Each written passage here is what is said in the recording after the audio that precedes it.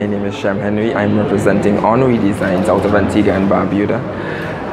Today, I worked as a part of a group of talented and driven designers to create a few pieces for Rihanna, a 6-piece collection, cocktail collection for Rihanna, and this is the result of the collection. We selected our top 2, and we did a romper made from linen, and we also did cocktail dress made from 100% cotton and eyelet. I can say this experience was definitely a life-changing, it was a moving experience for me, because I think what we young Caribbean designers tend to forget is that every opportunity for knowledge is an opportunity to grow.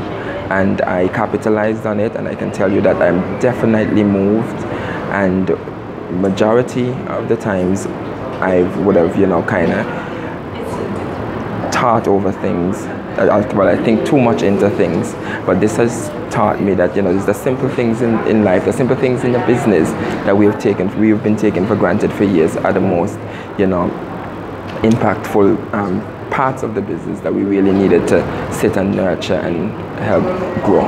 And I mean, I've taken a lot from the workshops and from the lectures. However, there was one thing that really stuck with me, was the finished product. And I mean, in order for us to be internationally ready to export, we have to ensure that our pieces are definitely meet international standards. So I can say there's a lot that we were instilled with in a short time.